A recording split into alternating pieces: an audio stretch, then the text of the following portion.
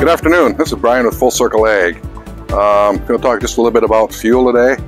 Got a little something I'd like to show everybody. I have a quart jar of diesel fuel here, Fieldmaster diesel fuel. You can see on the bottom, about an inch or so, it's clear. That is water. So this is going to be really cool. I mix that up, and within seconds, that water is separated from the diesel fuel. That is the same reaction you get when you put Fieldmaster in your fuel tank or in your equipment. If there is any water in it or any condensation, it settles out to the bottom of the tank and you don't have water going through the fuel system on your equipment. So something to consider. It's just part of the additive package of our quality premium Fieldmaster diesel fuel.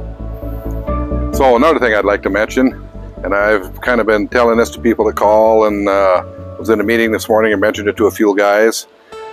There is going to be a point in time, I'm afraid, before harvest or when harvest starts, diesel fuel is going to get real hard to get. It's going to be a really short supply.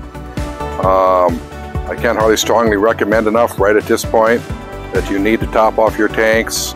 If you have haying or a little bit of summer usage, when you're done, top those tanks off so you're ready for harvest.